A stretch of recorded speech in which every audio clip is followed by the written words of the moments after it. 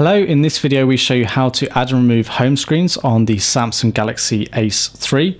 So if you look at the screen here, we've got some little dots at the bottom to indicate that we've currently got 5 home screens. So 1, 2, 3, 4, 5, and then we return back to our first screen. If we pinch across the screen like this, we've got the ability to add and remove home screens. So we've got the add icon here, plus to add another one, add another one.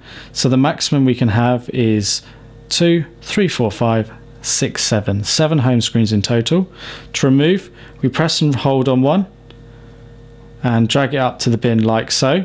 Now because that's an empty home screen, I can simply remove it like so.